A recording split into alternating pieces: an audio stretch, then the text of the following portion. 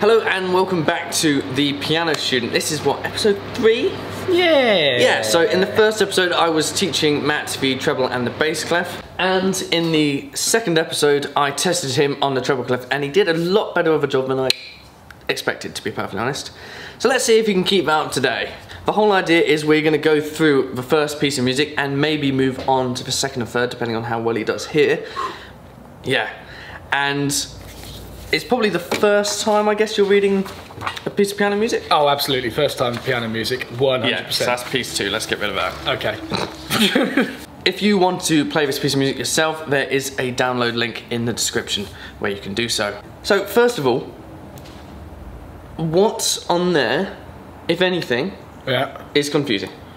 Or is it a case of you can actually recognise everything on there, it's just going to take a bit of time to work it out? It's going to take a bit of time to work it out. So I can see those are perfect.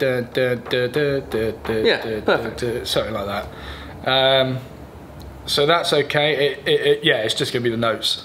But luckily, they're mostly towards the bottom, which means I haven't got to go far in those mnemonics to work it out. Exactly. So that's quite nice. So this is lesson 1 of my piano series. So you can just watch the lesson yourself and learn pretty much at the same time as Matt is. That's the idea. And go on, let's give it a go. Let's see if you can work out those notes. Right, cool. Okay, so what is the first note in this piece? C. C, and specifically, what C is it? It is the middle C. It is the middle C, the only unique name note on the piano, so whereabouts is middle C on the piano? Probably going to be in the middle somewhere. Yeah, so find the middle and find the closest C to it. Right, so I remember from when I did look at this before, that's a D. That is a D, and I've just realised I haven't actually taught you the notes on the piano. No, you haven't. But we should probably whiz through that first. I know that is a C there. Okay, good, that is a C. I'll quickly whiz through what the notes are on the piano, yes, just before we jump into this then. Okay, so this is rapid fire. Cool. You've got to be on it. Yeah. Yeah? So, imagine the whole piano is a street. Yep. Yeah? All the way along, it's a big long road. Yeah. Yeah? On this street, we've got houses. Yeah. Groups of 3 black notes. Yeah. And then we've got dog houses. Groups of 2 black notes. Okay, yeah. Yeah? I can see that. Inside the dog house lives the dog. Makes sense? So you've got lots of dogs everywhere. Yeah? On the left of the dog house, you've got the cat. Lots of C's everywhere. Yeah. Make sense? Yeah. Weird street, but on the right of the dog house, you've got the elephant. Fingers crossed that'll stick in your head. I think it will. Yeah. So dog house, dog. On the left is a cat, on the right is an elephant. Okay. Yeah? So if you have a house, at the front of every house, you've got the front door. Yeah. And at the back of every house, you've got the back door. Okay. Yeah? Front door, back door. And in the house is living Gary. And, cool. he's eating an avocado. Bloody white girl. God, so many white girls on the street. Yeah. So we got the house, there's the front door, there's the back door, and Gary's eating a blooming big avocado. Nice. It's reaching from him to the back door. Cool. He's got a dog, a cat, and an elephant. Exactly. Cool. So realistically, that has taught you every single white note on the piano. Oh yeah. So what note's that one? That is a B. No, it's not. Wait, not sorry, no, that's an E. That's an E. That's the back of the house. Okay, that one. That is a avocado. There you go, that one. That is Gary. Lowest note on the piano. That is A bit more difficult to work out. That is another avocado, isn't it? It is! Yeah. Well done, highest note on the piano. That is a cat. It is indeed. Look at that. Yeah. So, then on top of that, you've got all of the black notes, but really simply, all it is if it's a flat, you read the notes going down the piano. If it's sharp, you read them going up. So, what I mean by that is, every black note could be called one of 2 things. Yeah. Either a C sharp, because you're going up the piano, or a D flat, because you're going down the piano. Cool. That relates to everything So this going along. has always confused me. I'm sure we'll cover it later on, but I've always wondered, what is the point in having a flat when you've just got a C sharp? Because there are different scales, and basically there's a formula to all of them that ends up requiring that. I know it's not a very good answer, but it's only something that you discover later on. It makes sense that there's sharps and flats. Yeah, I figured that would be the case. Just I've never understood it, and I've never been able to get a answer for it. So. Well, There's an order of things. There's an order of scales. So when you read sharps, you've got 1 sharp, 2 sharps, 3 sharps, and you read them going along. That makes a lot of sense on the page. Yeah. But if you were to say that every flat is now written as a sharp as well, suddenly you've got these sharps and flats basically almost in the same place, meaning different things, potentially. Right. And it just becomes a whole mess. So sharps and flats is easier to read, basically. Fair enough. Okay. Yeah. We'll go with that for now. Cool. So, back to the piece, now that I've realised I've actually taught him the notes on the piano. That's fine. And hopefully it's actually taught you something too. We've got the clock. You said it starts with middle C. Yeah. Whereabouts is middle C on the piano? Exactly. And if you have a look at that note on the page, yeah. What else is there going on right on that note? There's a 1 there. There's a 1 there. Yeah. That tells you what finger to use. Oh no. And thumb is always 1. Okay. Yeah? So, best practice is every time you see a finger marking, you get your hand in position on that note and on that finger marking, and you use the rest of your fingers to cover each note consecutively after that. Right. Okay. Yeah? So, give that a go. Get all your fingers resting on the white keys, leading in order. There you go. Is that right? Yeah. Yeah. Oh, that was weird. It's your hands are so much bigger than mine. They naturally want to just spread out. I feel like that would be more comfortable. Oh, it's so compact. But you know what I'm gonna do here? I'm gonna really frustrate you. What? You've got to play up and down. No, I hate doing this. Without lifting your fingers off the keys.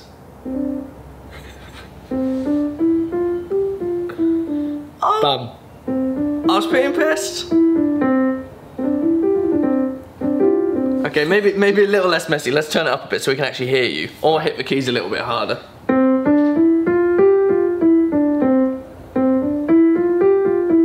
That's pretty good. He's managing to do it with keeping his fingers on the keys. Same thing left hand. You bum. What, up? Up and down. Oh.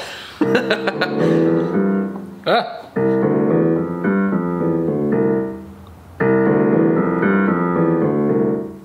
I'll give you that, I'll give you that. Okay, that was clearly too easy. Both hands at the same time.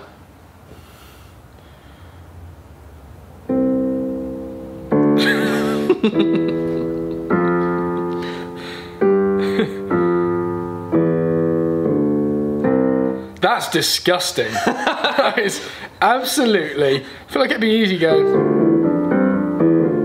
That's well easy because it's symmetrical. That's called contrary motion, what you just did there. Is it? Yeah, it's very fancy. It's called easy. Yeah.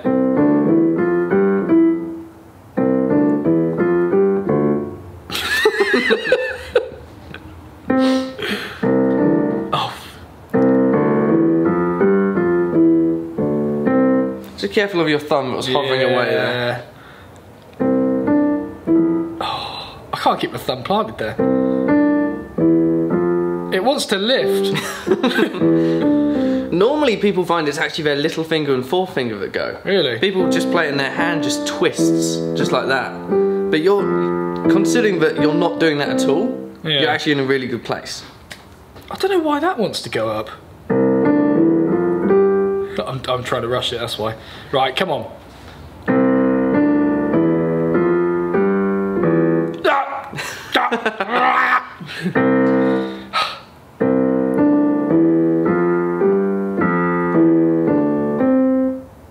I mean, your hand's hovering a bit, but I'll give you that, that's fine.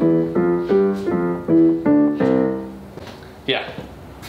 I do find it easier to lift them slightly. I can get like a bounce on it that way. Yeah, I mean, there's an argument that a lot of classical musicians do it so that their fingers lift up quite high and then come back down again, and that gives a lot of bounce and a lot of precision potentially. Yeah. But the problem that arises from that is when you're reading a piece of music, the best thing you can do is not look at your fingers.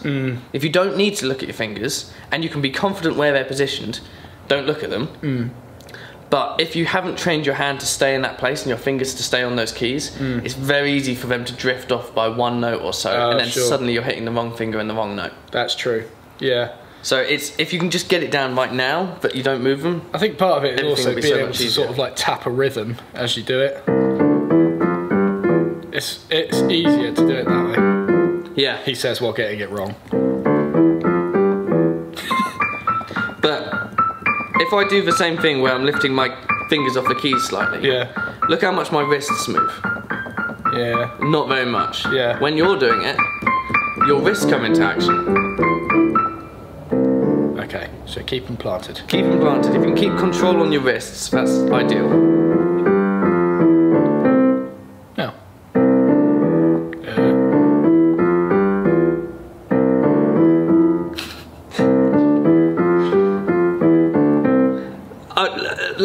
That's something for you to practice. Yeah. Yes. Yeah, obviously I actually told you to do something that was going to end up being quite difficult. Good, that's all right. Yeah, so I didn't expect you to get that straight away. That's fine then. So you're in a good place. And I realise that we're standing up. It's not exactly ideal, but in this workshop, we've got a surface, so we might as well use it. Anyways, onto the clock, back to first note. Yep. Thumb is on middle C, the rest of the fingers are covering the other notes. Yeah. Yeah. You know the rhythm. You've already told me you know the rhythm. So let's see if you can play that first line. Just go straight into it. You can read the notes, just go for it. Don't worry about the BPM on it. Oh, I'm not worried about BPM, no. Oh, that was afterwards, wasn't it? So, wait. Normally when people say, don't worry about the BPM, they end up going really slowly because they're really working out. Meanwhile, you're going... Was that right though? I mean, you're going double the speed of a piece that I said with the BPM. Oh, really? Yeah, 120 is not fast. It's just double a second. There you go. Oh, with that bit? That is literally the top speed that you need, but considering it's the first time you're playing it, you don't need to go at that speed. That's what I get this over and done with. Well, in which case, we'll go to the bass clef. Yeah. Go on, give it a go, whole line. Okay. So, whole line, right. Okay. Yeah, whole line, just keep it nice and even. Hang on, wait, let me work this out. So, I'm going to that finger then, because that would be the elephant. Mm-hmm. Oh, you bum, you've made it go down. Oh, no. So, ideally, looking at this, I need to be able to keep my hand planted there. Yes. Okay. I like what's going on here. You've got a little bit of that action going as you were playing. It's because I've just had my cup of coffee. You're very posh. Yeah. Hello. I've worked out I don't need that finger for this. So. You have, actually. It will come in later, thankfully. Oh, right. But yeah, ideally, fingers stuck to the keys in that one position and you don't look at your fingers the entire line. Okay. In this entire piece, actually. Oh, brilliant. I know, right?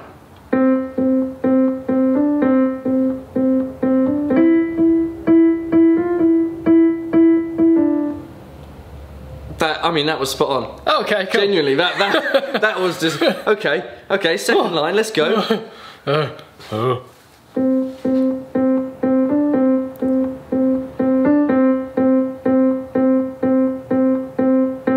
Has getting a little bit lazier with the bouncing and your fingers coming off the keys, but I'll give you it. That was again really good. Okay. If you're learning the piano for the first time, don't expect to be as quick and as instant as playing it as he just was. I hate to say it, but he's managed to just get that down with no prior practice. Okay, line 3. Okay, so this is Gary now, isn't it? This is Gary. Okay, alright Gaza, let's do this. Where am I going after that? F. So that would be the old front door, right.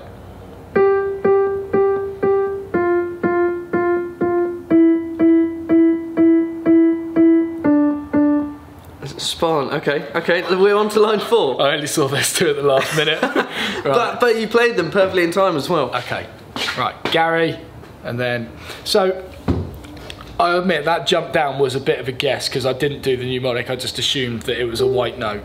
Well, of course it's going to be a white note because we're only doing white notes at the moment, but that's probably a bad thing. Okay, so. I should probably work it out as I go. Why did you assume that was going to be the next note down?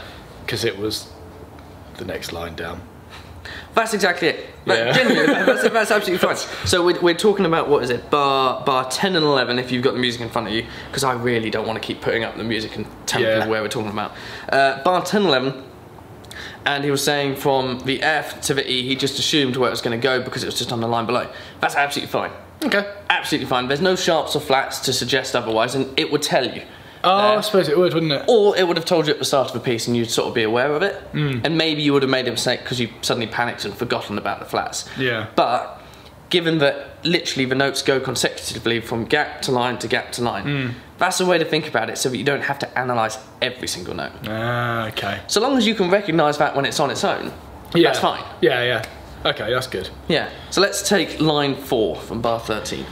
Line 4 from bar... It's just line 4, I'm just reiterating where it is for the viewers. Oh, I see, okay, yeah. Cool. Right, so this is Gaza again, he is inside the house, and then we are going to the front door, which is there, and then we're going to the cat, and then the dog, and then the cat, and then the dog, okay. It works really well, doesn't it, that story? It is really good, yeah. I can't take credit for it, sadly. Oh, right, okay, right, where's Gaza? There he is.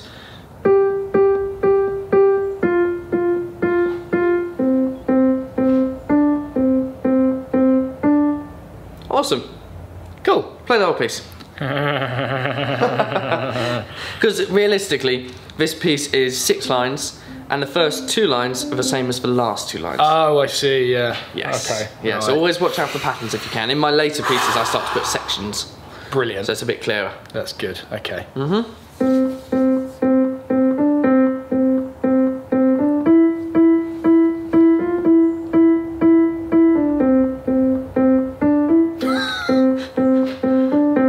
Kept going. Oh, no, wait. All right, okay. That's Gaza there. It is Gaza, yeah. Oh, I got it wrong. I'm starting again. Okay. Screw this.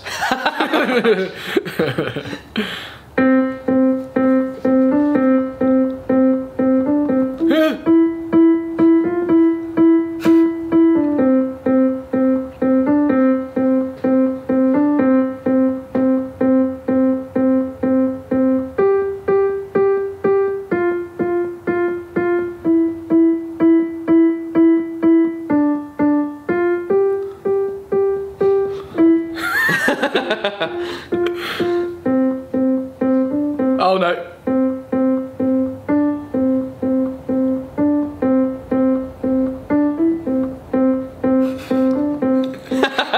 I'm gone. I'm gone.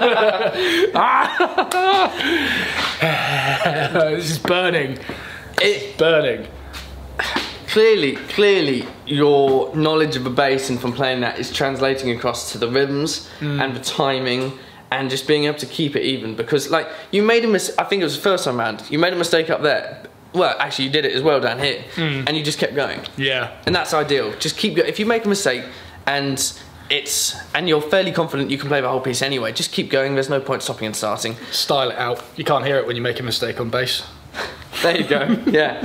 But same thing for when you're actually gonna practice a piece of music. If you get to a bit where you're stuck, don't go all the way back to the start again. Make sure you just learn that section that you're stuck at and then go back at the start. It just happens to be that Matt can actually play any one of these lines. It's just happened to be joining together. It's not working. No, it's definitely not. Right. Oh, I swear to God, that's the wrong finger. I am starting again on this. You can slow down a bit if you want. Okay.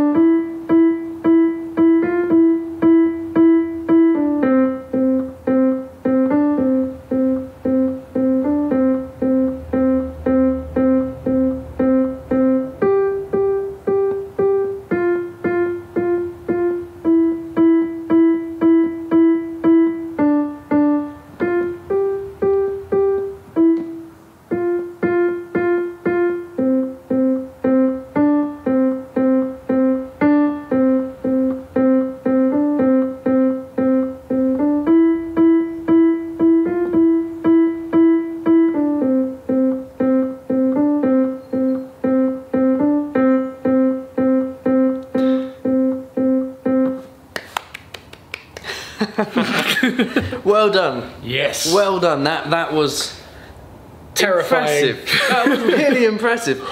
And the only 2 comments I could say about that is if it was going to be absolutely perfect, your fingers lifted every now and then, but I'm being really pedantic for the sake of it. Yeah. And you had to glance down at your fingers in that middle section.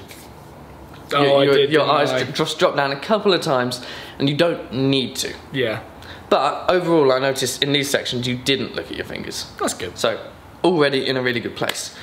So I'm thinking that clearly there's not enough pressure because it's going too well. You're going to put the metronome on, aren't you? I'm going to put the backing track on. Oh, joyous. So have a little bit of a practice and I will grab it.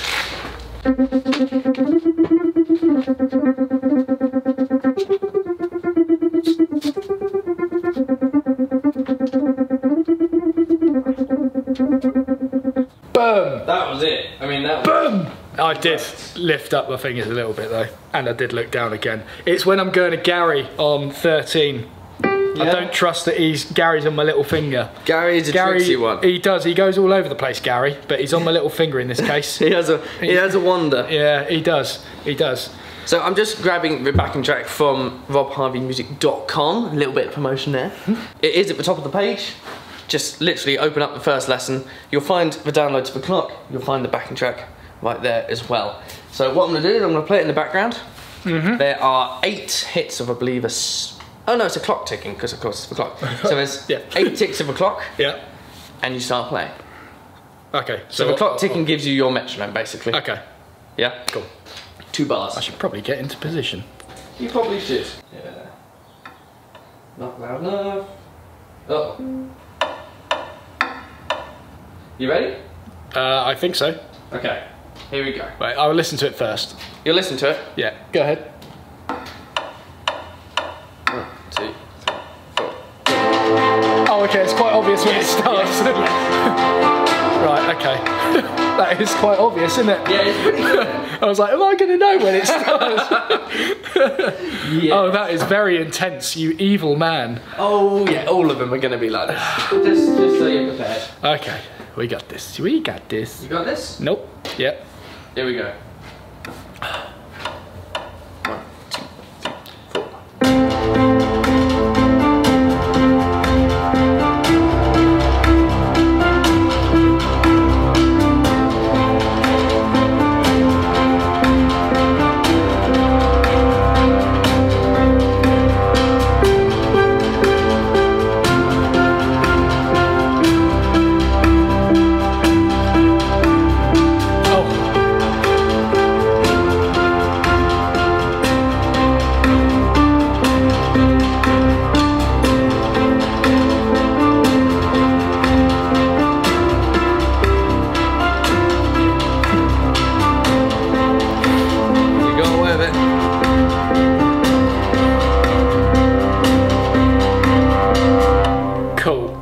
Look at that.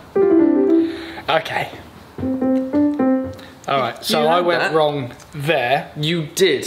You did. And then had a little bit of a moment there as well. So that was bars 11, no, it was bar 12. Matt missed for D's.